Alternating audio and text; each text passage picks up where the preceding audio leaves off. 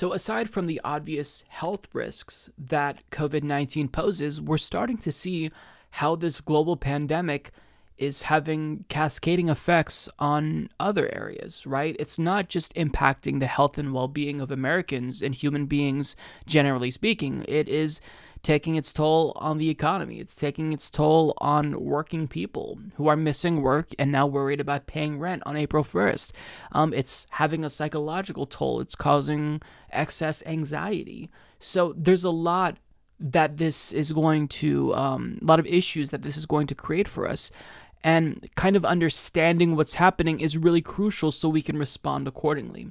Now, I want to share an article from the Huffington Post because what they show is that at least in one industry, this is going to potentially be devastating for workers. Now, we don't necessarily know how this is going to affect different industries, but at least when it comes to hospitality, it's not looking good, according to one union. So as Dave Jamieson of HuffPost reports, the leading labor union for hospitality workers said Wednesday that it expects 80 to 90% of its 300,000 members to be out of work due to the coronavirus outbreak. The estimates from Unite Here illustrate the staggering economic damage inflicted on the service sector by the pandemic.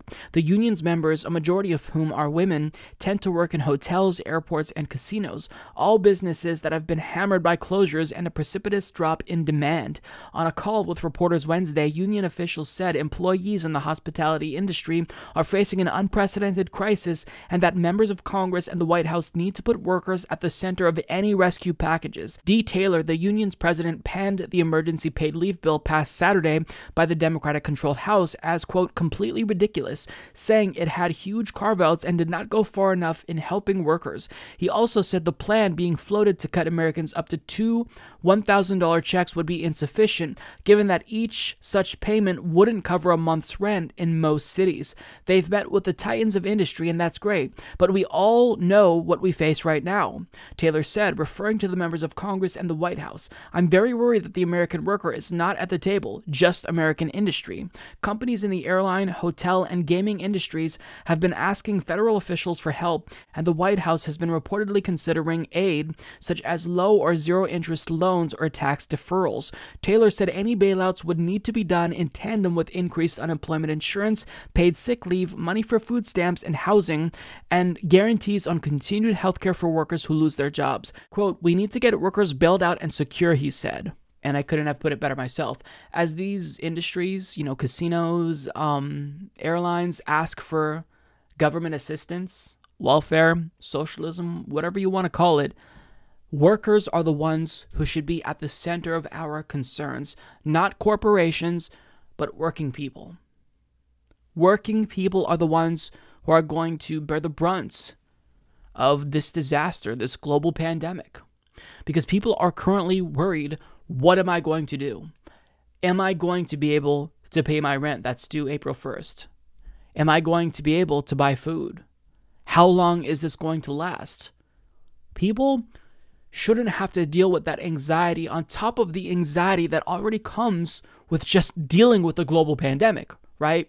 We should be doing everything in our power to make things easy for working people so they don't have to worry. And it's a little unfortunate, or a lot unfortunate actually, that we haven't really been talking seriously about paid sick leave and healthcare and basic income until now. Like I said this in a previous video, but I think it's important to note it again.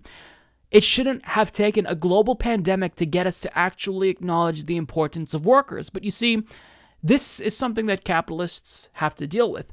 They exploit their workers until there's nothing left to exploit. But the problem is that capitalists, the ownership class, they still need us to buy their products. They still need working people to go out and stimulate the economy. But when they can't do that, guess what?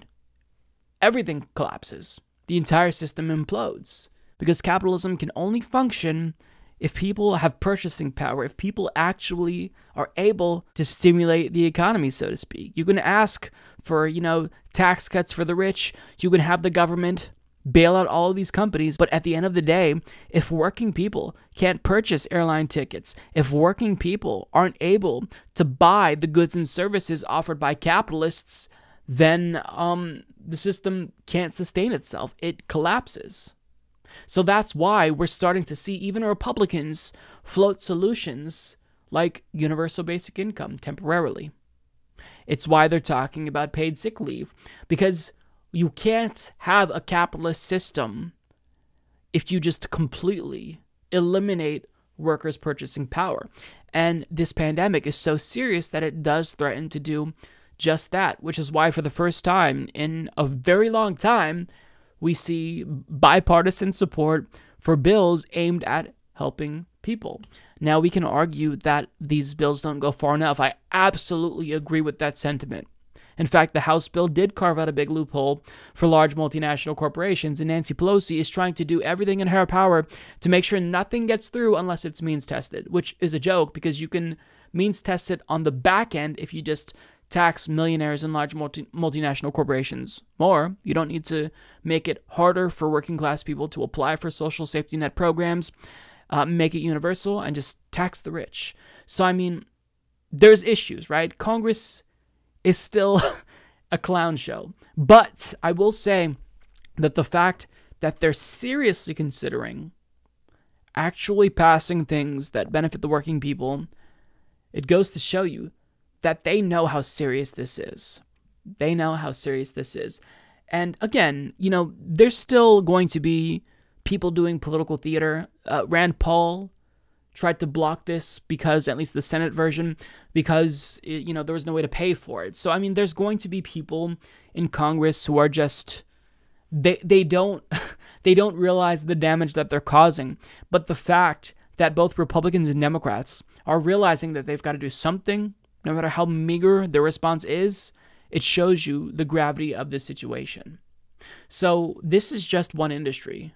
This is the hospitality industry, but we don't know how other industries will be affected. So this is why when we're talking about bailouts, we have to focus on workers, not the corporations, because this country can survive if large multinational corporations go under. But if the American people aren't able to survive this, weather this storm, our system cannot survive. It implodes. So I really hope that we do get a comprehensive package that ameliorates the fear of working class people, that, at a time when we're facing this global pandemic, they don't have to worry about paying to keep the lights on. They don't have to worry about paying rent. It's going to be taken care of because they have a government who's taking their tax dollars, and finally, it's going to benefit them, at least when it comes to global pandemics. Hopefully.